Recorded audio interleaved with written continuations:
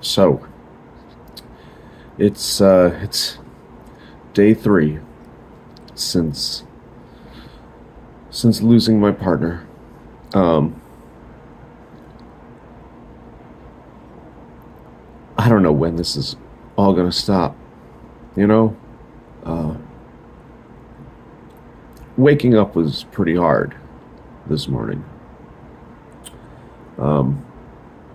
I really wanted to just stay in bed. I didn't get a lot of sleep. I didn't get a whole lot of sleep the night before either. But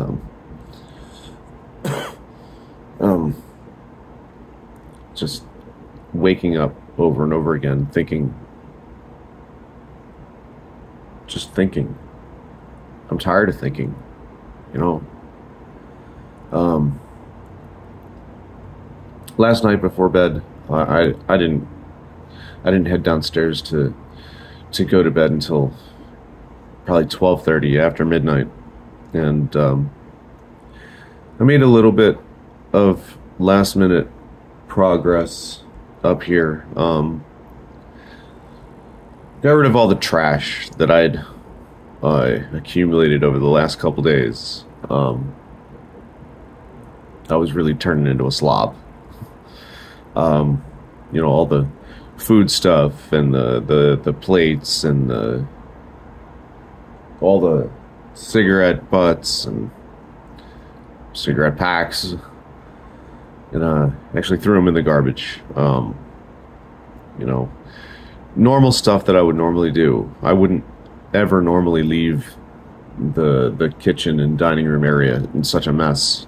Don would hate that. Oh my goodness. So that felt good to start to, I guess, in a way, I guess that's taking care of myself, you know, doing what I got to do to, you know, it's just the right normal thing. You know, you make a mess, you clean it up. But right now, I'm just having my coffee, and I actually made a bowl of cereal. I figured I may as well eat up the rest of Don's Crunch Berry cereal before I switch over to my Cheerios. No reason to let it go to waste, I suppose.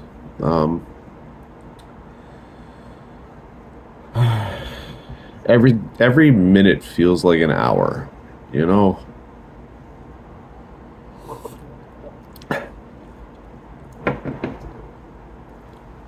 And every hour feels like a day.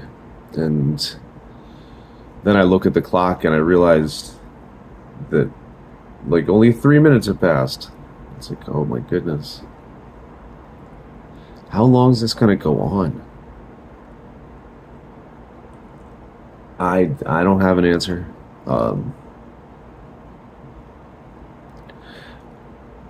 I hear what people say, you know, it's gonna take time. It's gonna be hard. And everybody grieves differently. Clearly, since I'm making these videos, this is a little bit different. This is actually helping me, I think, get thoughts out in the open. And since I don't have anybody here to talk to, so I guess talking to this screen almost feels like I'm talking to whoever might watch this someday. Today's gonna be difficult. Our friend Debbie, I mentioned it before, it's up to her and I to handle the legal stuff. And today she's gonna come over, and Don had given her a copy of the will a few months back. So she's gonna bring the will over, and we're gonna be going over that. And she called me yesterday, kind of upset. She had done a preliminary scan of the will, and she thinks there's gonna be some problems with it, which is not unexpected, actually. the will that he has. And Don insisted this is going to be fine. That everything was going to be great. It's going to be easy. And I kept telling him, something doesn't feel right, man. I really wish we could get this updated. A long, long time ago, he and his former partner, who passed away, in 2013, had their own will together. And it was pretty simple. If Don dies first, Greg gets everything. If Greg dies first, Don gets everything. But there was a clause in there that, if all else fails, it reverts to Debbie. That was long before Don ever met me. And Don really didn't want to go through the hassle of updating it. In his mind, Greg was gone, so everything reverted to him, but the will, he was convinced, was still in effect like that because it was also his will. It wasn't just Greg's will, it was also Don's will. So barring the absence of Greg now, the theory that Don had was that, all that would be left on that document is Debbie. And something just never felt quite right about that. I'm no legal expert. I've never dealt with a will, but something just seemed weird. I mean, maybe because it was so old, just have it updated to be just his will, but he never really wanted to. I don't know if it was laziness or if he was just convinced that I was overreacting. I don't know. He also claimed he didn't want to spend the $600 that it would take to get it updated. I don't know how accurate that was, but that's what he said. But now Debbie's concerned that there is actually going to be problems with like the wording or whatnot on this document. So we're going to go over that.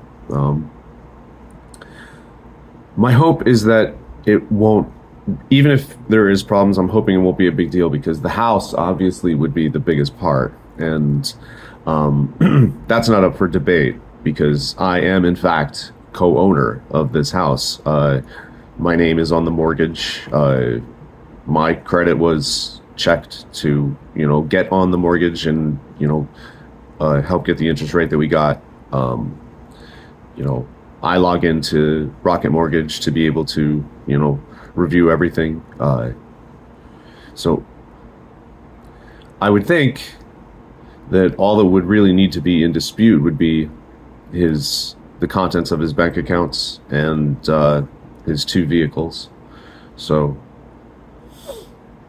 the house is the biggest one, and that's the real major one. So and I'm hoping that we're good because I'm good with that. So we'll see. And then after Debbie and I are finished there, my next stop is going to be at my appointment with the funeral home, and I'm not looking forward to that. Not sure if Debbie's going to go with me for that. She might. I'm not sure. I assume she would, but she might have other things, or it might be too difficult. We'll see. It's 1 minute at a time, one step at a time.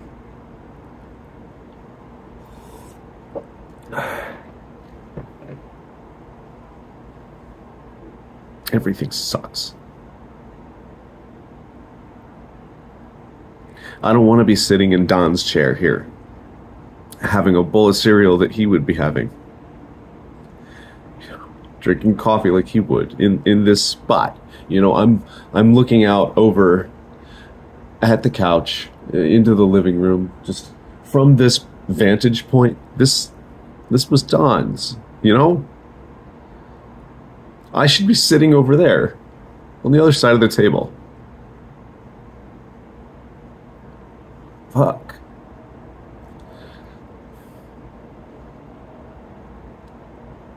I can't change it.